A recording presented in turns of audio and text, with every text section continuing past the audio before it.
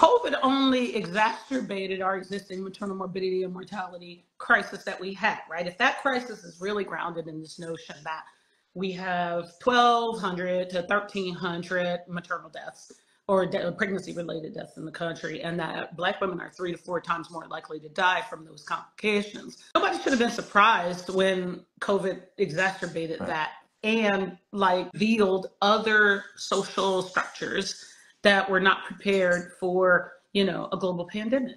That shouldn't have been surprising that we would continue to see, you know, widening of healthcare related disparities when we already knew that we were allowing acceptable deaths for, you know, hypertension and diabetes and, you know, cardiovascular disease and a whole variety of other things, right?